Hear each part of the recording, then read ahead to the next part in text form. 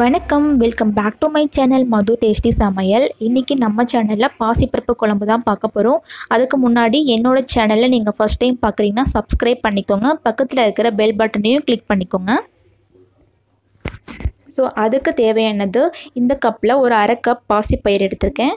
அது செவக்க வரைக்கும் நல்லா வறுத்துக்கலாம். ஓகே, இதுக்கு தேவையானது தக்காளி 2, ஒரு 15 சின்ன வெங்காயம், 4 பல் பூண்டு, 4 பச்சை மிளகாய், கொஞ்சம் கருவேப்பிலை, கொஞ்சம் சீரகம், கொத்தமல்லி.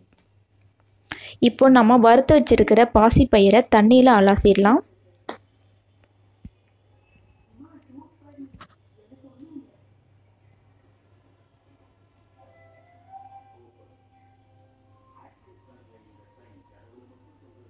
சீரகம், கொத்தமல்லியை நம்ம ஜாரில் போட்டு பொடி பண்ணி வச்சுக்கலாம்.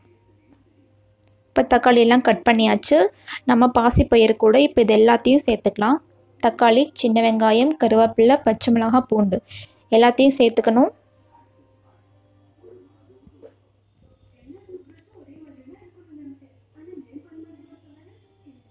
அதே போல் நீங்கள் பொடிச்சு வச்சுருக்கிற சீரகம், கொத்தமல்லி பொடியும் சேர்த்துக்கணும்.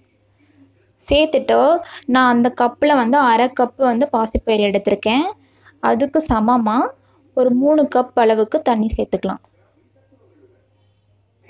குழம்பு ரொம்பவும் தண்ணி மாதிரி இருந்துடக்கூடாது, ரொம்பவும் திக்காகவும் இருக்கக்கூடாது. இந்த கண்டிஷனில் இருக்கணும்.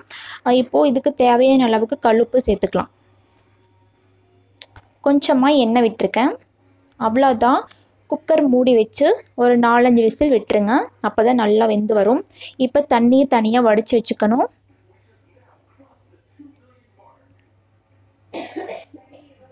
இப்போ இந்த பாசிப்பயிரெலாம் நம்ம கடைஞ்சிக்கலாம்.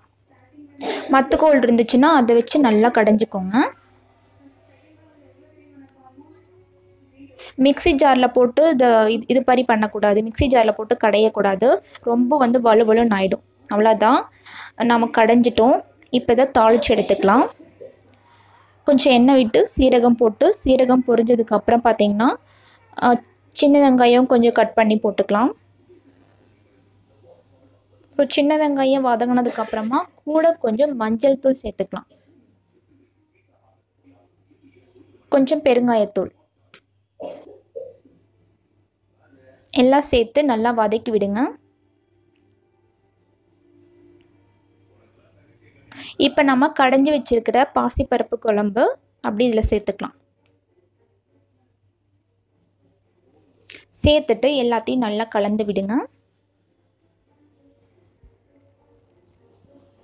ஸோ அவ்வளோதான், நம்மளோட டேஸ்டியான ஹெல்த்தியான பாசிப்பருப்பு குழம்பு தயாராகிடுச்சு. ஸோ கண்டிப்பாக நீங்கள் செஞ்சு பாருங்கள். செஞ்சு பார்த்துட்டு எப்படி வந்திருக்குன்றதை எனக்கு கமெண்ட் பண்ணுங்கள். இந்த வீடியோ பிடிச்சிருந்தா எனக்கு ஒரு லைக் கொடுங்க. பாய்.